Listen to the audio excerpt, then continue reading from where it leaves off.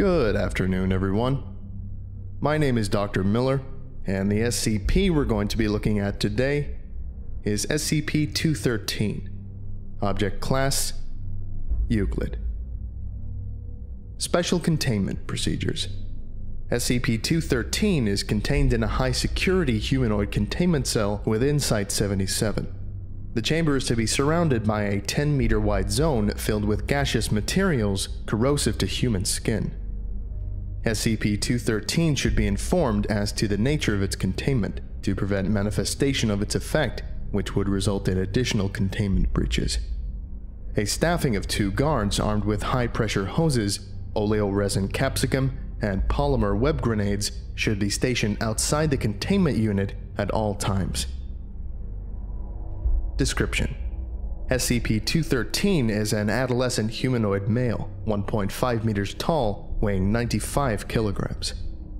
SCP-213 is able to forcefully sever the bonds between atoms in any solid or semi-solid matter with physical contact. An intense flash of light is produced when doing so. SCP-213 can use any part of its body to manifest this effect and has used it to disintegrate projectiles as they impact its body. Manifestation of this effect has proven to be extremely painful, with extended use causing enough pain to render SCP-213 unconscious. SCP-213 was recovered from Palo Alto, California, when reports of a teenage boy being arrested for homicide after vaporizing his girlfriend during coitus reached agents embedded in the local police department. Further investigation revealed SCP-213's anomalous properties. However, during initial containment, SCP-213 vaporized the agents attempting to apprehend it. During the ensuing firefight with Mobile Task Force, SCP-213 was able to disable 2 agents before being contained. SCP-213's containment procedures were finalized on 19th and classified as Euclid. Addendum 213-07. SCP-213 has made its 7th escape attempt. After asking for another interview with Dr. SCP-213 waited for security personnel to allow her to enter the containment chamber. As the majority of the containment procedures were disengaged, SCP-213 was able to apply its effect to the remaining security measures and breach containment. SCP-213 killed Dr. as well as 2 agents during the initial stage of its breach. SCP-213 had seen only a small portion of the facility and was easily apprehended after it encountered heavy resistance from security. Breaking through its cell weakened it enough to prevent further damage to other containment units. SCP-213 was apprehended in the site break room, attempting to break through the floor. However, extensive use of its effect left it unable to do so. Addendum 213-08. SCP-213 unintentionally breached containment on 2000. Due to the nature of this breach, no consequence has been issued. Video feed taken at 3:15 a.m. from SCP-213's cell show its bed and a section of the floor being affected, which caused SCP-213 to fall into a basement level. Containment procedures have been slated for revision. Researchers note: from study of this video, it is clear that SCP-213's control of this effect is not as perfect as it previously believed, and it has become more cooperative with us in trying to establish a method to control and utilize it. Vague conjecture on the part of the review staff as to possibilities of what would occur should the effect trigger accidentally, including SCP-213's self-vaporizing, are noted as being particularly useful in this regard. Addendum 213-09. 7th. During a routine physical examination of SCP-213, lesions were discovered on its back, appearing as smooth nodules. Presently, there are 4 nodules, placed at intervals on the subject's back in a perfect square. Distance between all 4 points is exactly 15 centimeters.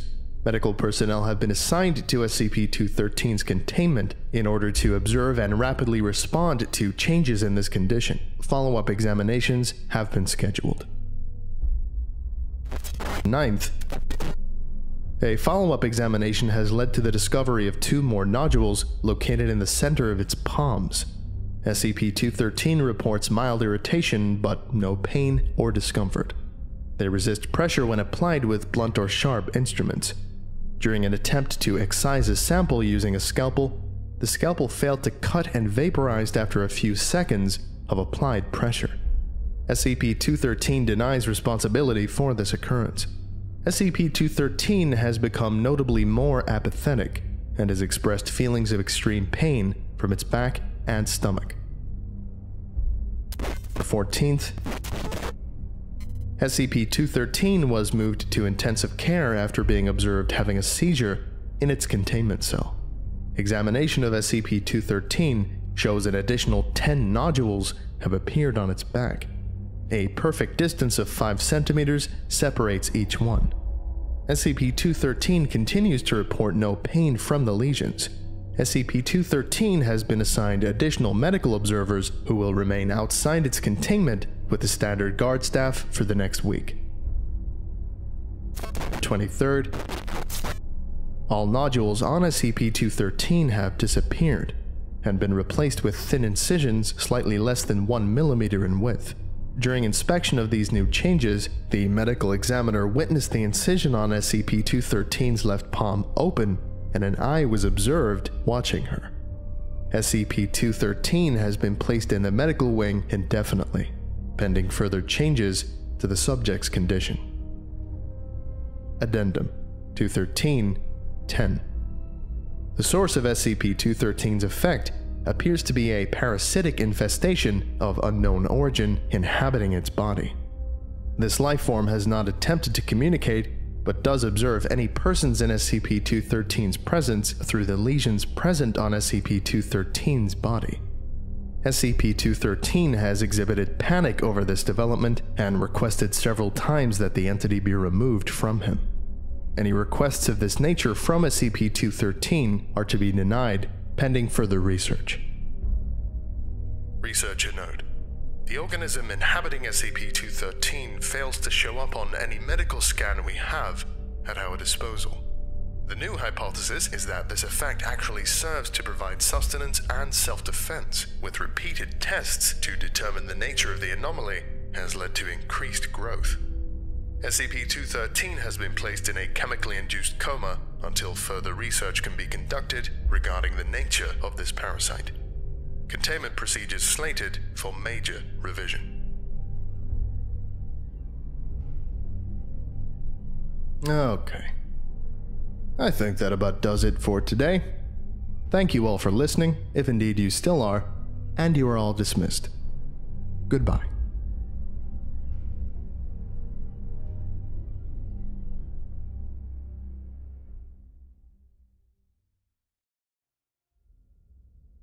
Daydreams. That's all there is anymore. That's all I can have. I'm an all-powerful demigod locked in the chamber of a little boy. Do you know where the power goes? It flows out our fingers and out soggy clothes into broken men. They seek forgiveness, so here I go. Our mother was there, and the fridge flew out of the way. Mom's pretty neck, gone in a flash. Bursting blood onto our poor hands and dripping onto the floor. We're all broken now. The monsters, the jailers, they hold me now and they won't let me go.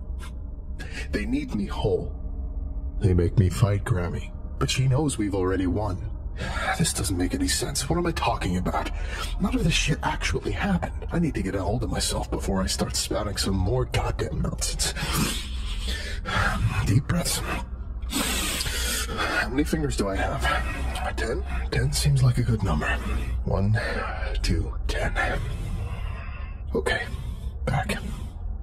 My name is Andrew, and there's something really wrong with me. I don't know what it is, or how it even started happening. All I can say is that when I was 17, I started to be able to destroy things. Just make them disappear when I touch them. There's no way to control it, because as soon as I try, something else gets atomized and somebody else dies. God, if this, not a jail, but a prison, If they hadn't gotten to me, I don't know how many more would have died. How many are dead in here right now? They say I've killed 30 people, but that's probably an exaggeration. Something to get in my head. I know I killed my mom, but that was an accident. I didn't know what I was doing. But actually, that's not how it happened at all. My name is Damien, and I'm pretty amazing, actually. Amazing is an understatement. I can do incredible, mind-blowing shit that none of you pussies listening to this could even dream of. Look, dude, when you can fucking blow shit out of the sky with a touch, you turn some heads. Sure, before I came to this joint, I had a lot of fun with mayhem, but it's cool in here. Where else were you gonna ignite some old hustler and kick back with a yoo-hoo? It's cold in here, but we're still sharp. The instrument sharpens the blade on every whetstone it uncovers, breaking new ground by breaking the bonds in front of him. Every shape it grasps, sees, tastes, and touches in 1,000,000 new ways. Godspeed. No, you're remembering it wrong. You need to answer us. What is your name? I don't have one. I don't know. Where did you come from? California. Let me get some headspace, okay? This is too much. This is too gone. Just try to stay with us, okay? Who are you? I said I don't know. Fuck, can you give me just one goddamn minute? Please, calm down.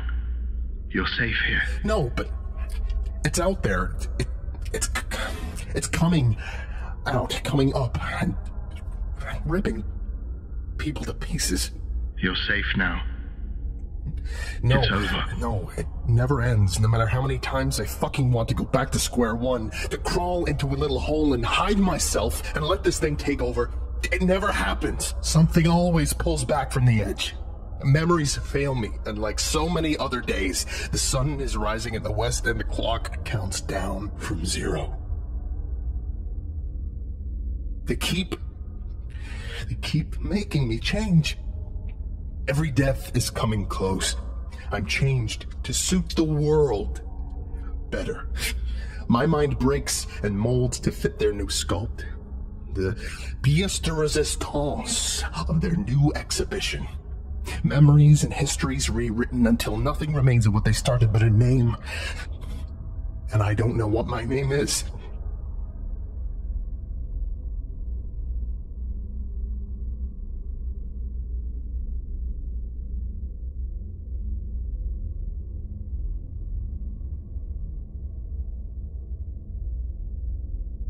I would like to give a special thank you to James Saba, Maximus Decimus, Arbiter Soul, Dr. Bright, Darius Tan, Justin Day, The Morrigan, Dernom, Maxin, Joker Corvus, NJ Vojak, Corey Barker, and Eskranock.